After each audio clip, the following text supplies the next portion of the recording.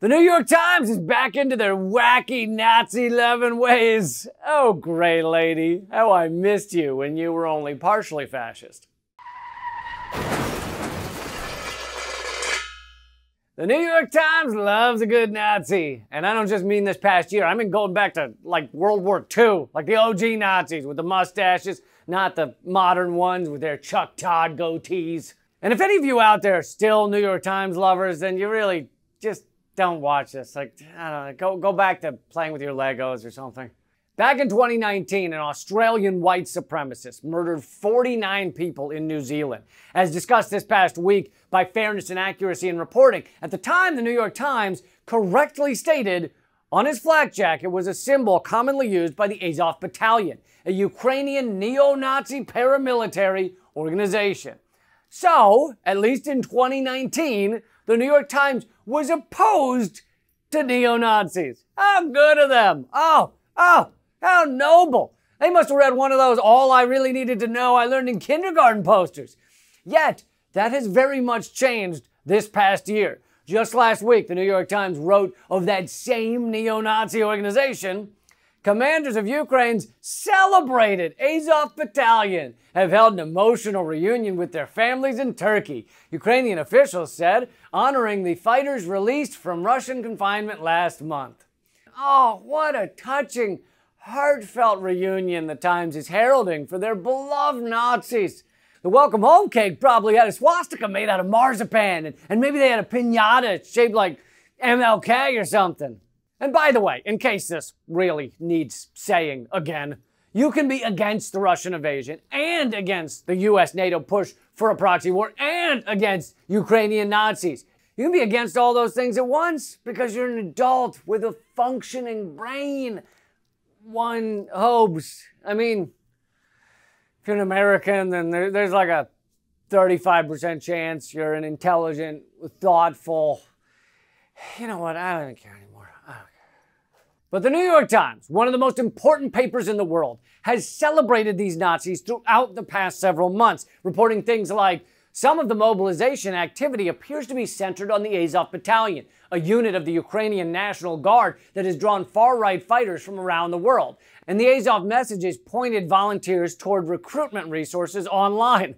I mean, the New York Times is practically serving as an advertisement for neo-Nazi recruits, like a Craigslist post. I'm surprised they didn't end the article with a link to the Azov website and their Tinder account. Do you think white people are toads cool and non-whites are just way sus? Then why not come on down to the Azov Battalion neo-Nazi pool party and barbecue cook-off this Sunday in Kiev? Swim trunks optional, but just like the Klan, if your little guy is gonna do something naughty, make sure he's wearing a hood.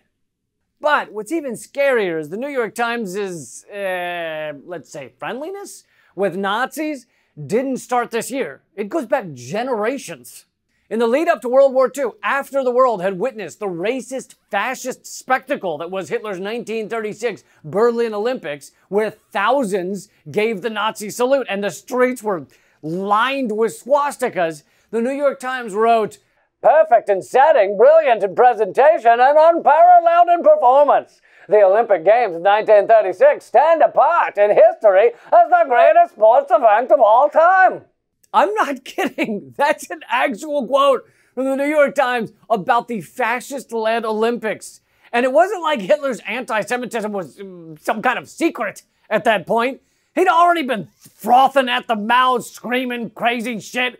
The 1936 Olympics was a year after Hitler had already stripped Jews of citizenship and forbid them from entering most professions. Through their entire review of the games, the New York Times left out one word that many might view as moderately important: the word Nazi. That's like going to a white supremacist bowling league event and just telling people, it was one of the best bowling experiences I've seen in my life. I feel like you're burying the lead. New York Times writer Frederick Burkall wrote that spectators of the Olympics would walk away with one impression. It said, "This is a happy nation and prosperous almost beyond belief. That Hitler is one of the greatest, if not the greatest, political leaders in the world today. And the Germans are a much maligned, hospitable, wholly peaceful people who deserve the best our world could give them." Jesus Christ. You and Hitler should get a room, Frederick. I mean, it's one thing to give the world's most horrific psychopath a handy. It's another to do it on the cover of the New York Times. The Times also reassured readers in the lead up to World War II that Hitler would do nothing violent or drastic. They wrote, "The composition of the cabinet leaves Herr Hitler no scope for gratification of any dictatorial ambition." Yes, even if he wanted to do something nutty, he couldn't because his cabinet would say, "Naughty, naughty, Herr Hitler, what did we say about killing Aussie peoples?" I'm totally not kidding. These are real quotes from the New York Times in the 1930s and 40s, except for the naughty, naughty one. And then when the Nazis declared war on the United States and rounded up all American reporters, imprisoning them, the only one not rounded up was the New York Times Berlin chief, Guido Indiris. The Nazi undersecretary wrote they didn't imprison him because of his proven friendliness to Germany. Then, once the Holocaust was ongoing, and our government definitely knew about it, the New York Times, despite having a Jewish publisher, did everything they could to ignore and downplay the genocide. In one of the few articles that did cover it early on, they correctly called the murder of 700,000 Jews at the time probably the greatest mass slaughter in history. However, that sentence was part of a tiny 74-word sub-story buried on page 5 of the paper. You put the greatest mass slaughter in history, your words, on page 5? What the fuck got the cover story? Move over, sliced bread. The invention of something called Scotch tape will change the way we stick things together forever. See page B7 for the largest mass slaughter in human history. In 1941, it became clear that the Nazis' plan was to exterminate all the Jews they could, even if they lost the war. This realization was printed in the New York Times in November 14th, 1941, but not on the front page. Nope, not a big enough story. It was on page 11. Well, they couldn't put it on page 10. That was the review of the smash Broadway musical Pirates of Penzance. These dancing pirates are the cat's pajamas. Move that killing all the Jews thing to the next page. By May 1945, the Nazis were defeated and the concentration camps were being liberated. The New York Times did cover the liberation of Auschwitz in an extensive article that detailed how 4 million people were murdered in a horrific manner. Yet, the reporter missed one thing in his in-depth report.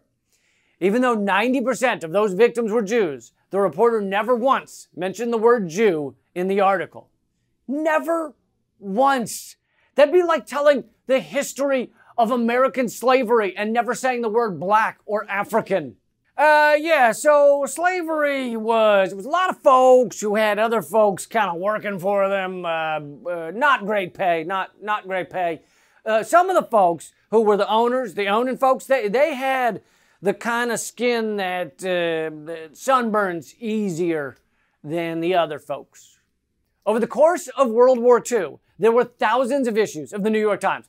Holocaust-related stories were on the front page exactly 6 times, and never once was the Holocaust the lead story of the day. So now here in the tail end of 2022, almost 80 years after the Holocaust, the New York Times is still cozying up to Nazis. You would think, maybe, they would have learned their lesson, that being pro-Nazi is way on the wrong side of history. That's it for now, but the most censored news comes out twice a week. Please hit subscribe to find out about every video. Also, you can join the free email list by texting the word redacted to 33777. Keep fighting.